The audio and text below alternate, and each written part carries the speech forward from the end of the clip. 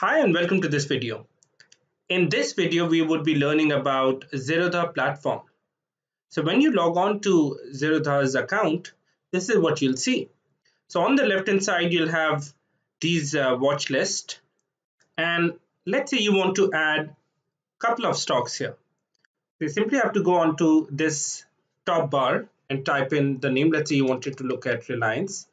Just type Reliance and it'll give you all information, Reliance in equity and mutual, in future and options.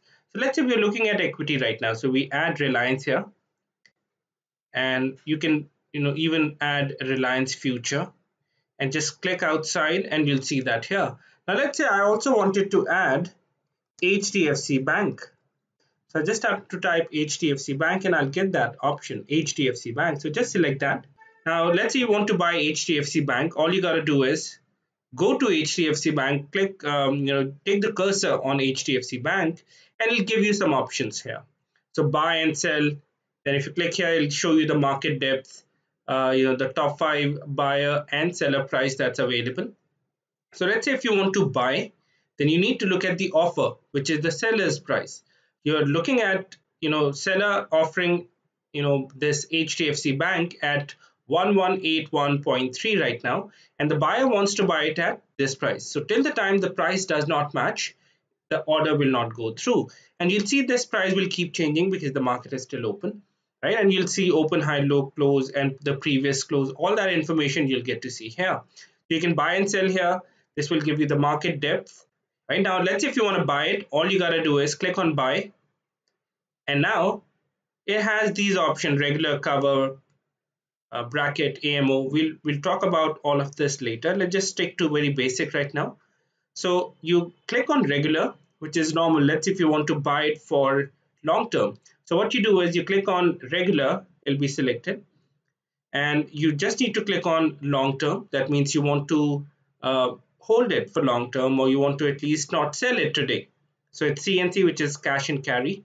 And then you can also go for intraday. Now what intraday would do is it will just close this position before the day ends. So if you don't want to carry this position, you can click on intraday. Or if you want to buy it for long term for your portfolio, select long term, enter the quantity that you want to buy, let's say 100 quantity, and here you can specify the price. Now you can select market order here.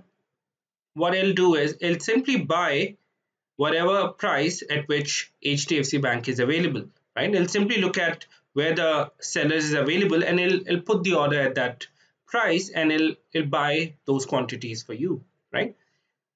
Now if you want to specify a price, let's say if it's trading at 1185 right now, you want to buy it at 1180, right? You can simply click on buy and this order will go to your order book.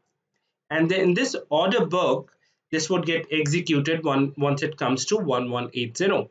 Let's do that. Let's just do this on one quantity only. Okay, you can specify any quantity here. And whenever the price goes to 1180, it'll get executed. Let's put this in. Okay.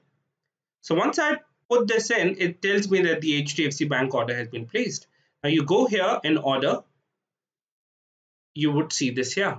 Now, if the price does not come to 1180, this will not get executed because the price is 1190. And what we have done is we have placed a limit order. So there is market order, there is limit order. Market order will give you the price at which the seller is available. Let's say if you're buying, and if you're selling, you'll just look at the buyer's price and would buy that for you. Same is the case when you want to sell. Let's say if you want to sell HDFC Bank, let's say one quantity at once it reaches 1195, you can put this in, or let's just keep this at 1200. Okay, it's a limit price that we're going for. It's a regular normal order, and we can even sell it, right? Now this too is in the order book, right? And this will get executed once the price reaches 1200, right?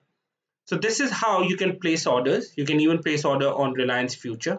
Let's say if I want to buy Reliance future, what you can do is you can look at the chart for Reliance. You can look at the chart, and let's say if we are of the opinion that it probably might not go up, right? Then what we can do is we can sell it, right? We can sell it. Let's do that. Let's put a selling order here. So what we do is we put a sell order here. It's trading at 2291.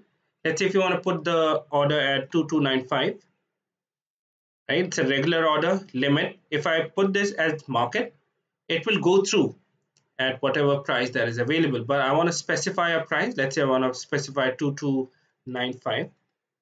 Okay. And here it will also tell me the margin that is required. So it would require 2,93,000 to sell one lot, right? This is what it tells us. So let's just paste this. Now once I've, okay, so I gotta change the price. It should be 2295. Yeah, let's do that, 2295. Now it should go through. So this is how it's placed. Whenever the price reaches here, it will sell the Reliance October future for us. Okay. So for now, what I'll do is I'll just simply cancel it.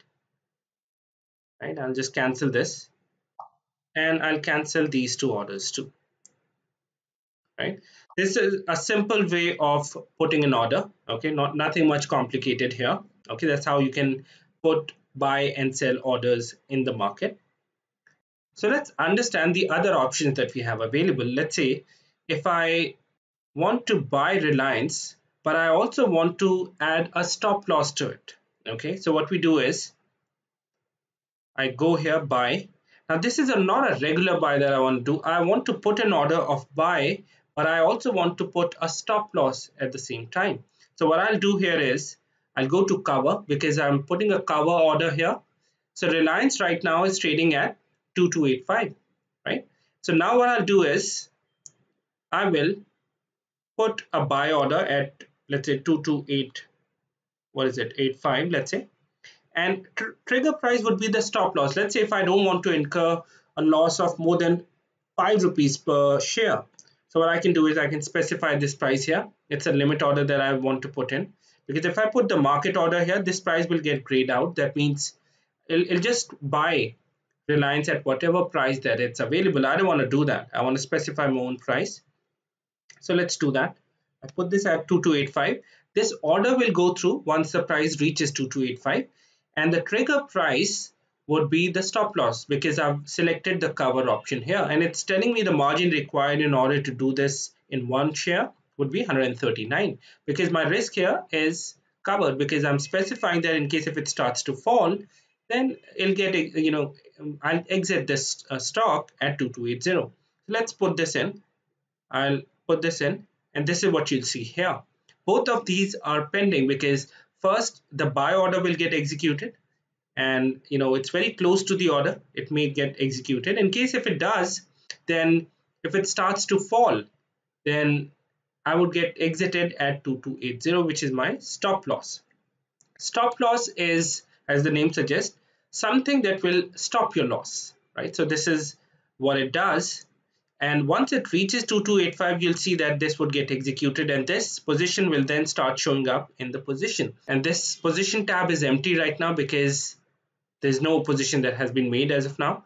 And once it reaches 2285, it'll get executed. If it doesn't, this will get cancelled out, right? So we'll wait. Now let's check out the other options that we have. Let's say, let's do something in HDFC Bank. Let's say we want to buy it, and now let's say we wanted to sell it and we have clicked on buy. You don't have to cancel it. You can simply click here and toggle it. Now it becomes a sell order, right? So orange would mean that you want to sell. Blue screen would mean that you want to buy, right?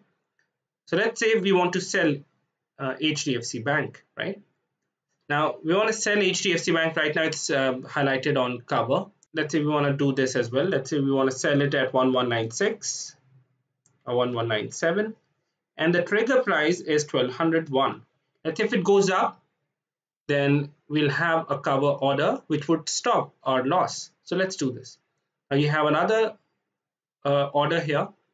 Once it, and there you go, it has got executed here. And so let's look at this.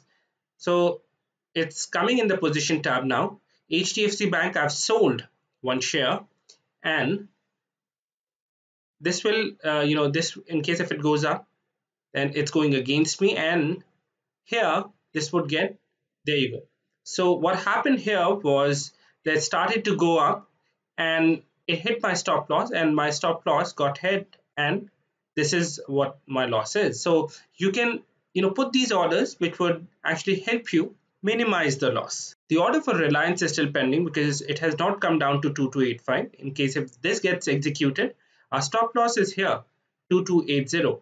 Let's go on to our next video and we learn about more options that we have.